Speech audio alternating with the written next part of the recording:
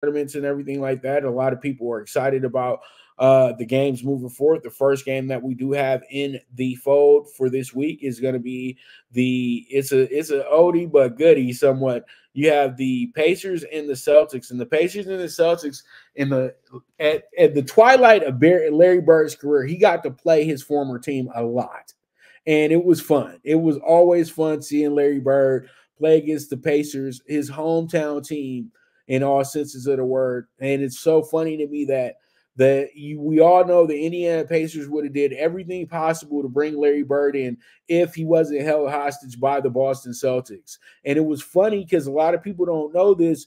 Bird loved playing for the Celtics so much. They asked him in about 89, 90, did he want to go to the Pacers, because the Pacers were actually a better team at that point, and, go play with Reggie Miller and Chuck Person and all these guys. And he said, hell no, I'm a Celtic for life. And so you see the loyalty in that situation right there.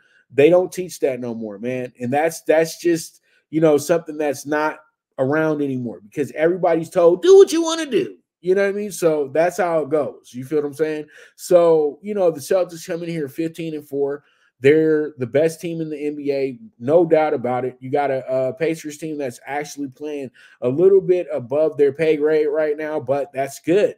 That's good. It shows improvement. It shows that when you're quiet and you make deals within and you try to build within, your team can be great. When you try to sit up in here and let the whole world know, oh, we're having controversy, we're having this, we're having that, then you know what? You're just nothing but a bunch of crybabies, dude. The Pacers, you know what? They sat up in here. They've had a lot of rosters that just didn't come together, but they've been able to maneuver, and find themselves with a good group. That doesn't mean they're going to do more than this, but they got themselves a good group.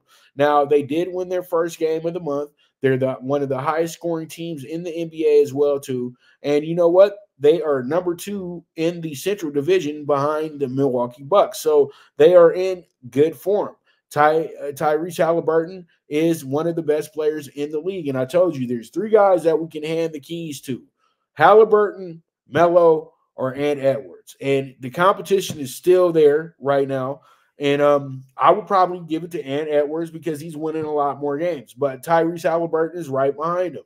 And Tyrese Halliburton, you know what? They all keep talking about, well, Sacramento got rid of him. That wasn't a fit. He would have been burnt out playing in Sacramento, trying to compete back and forth with De'Aaron Fox. If they were that good, they would have been in playoff position that season. They were nowhere near playoff position that year. So, you can't take a rookie year of Tyrese Halliburton and think that it was going to be able to transition to a great era in Sacramento.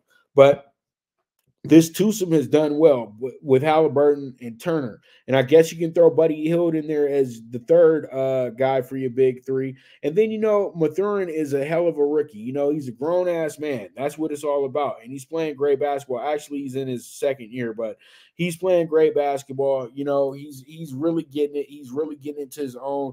A modern-day Andre Iguodala. It took Iguodala some time to really get into his groove, but now you see what's happening. But you got a team that scores a lot of points. They got it looks like 8 guys in double figures right now as well, too. So this works out pretty well.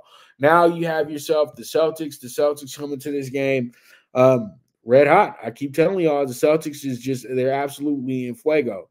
They're number 2 when it comes to 3-point shots made, and they're number 3 when it comes to rebounds. So those 2 stats right there will put you at the top of the league. It's that simple. You know what I mean? And I'm not even a guy that sells shooting 3-pointers, but when you're able to rebound and hit threes, you're doing the right things out here. And then, you have Tatum, who really does want to look great and win this tournament. If you're not going to, this is a good stepping stone to getting yourself to that NBA title. And we all know that. So I think that he'll be very, very focused in on tomorrow's night's game. You got Jaylen Brown playing great basketball, but the X factor is going to be Porzingis, and we all know this. So pretty much with that, when it comes down to this game, I like the Celtics here. I think the Celtics won't have any stage fright. I think the Pacers will be in here doing too much. So I'm going to go ahead and take the Celtics with the -5.5. We'll see how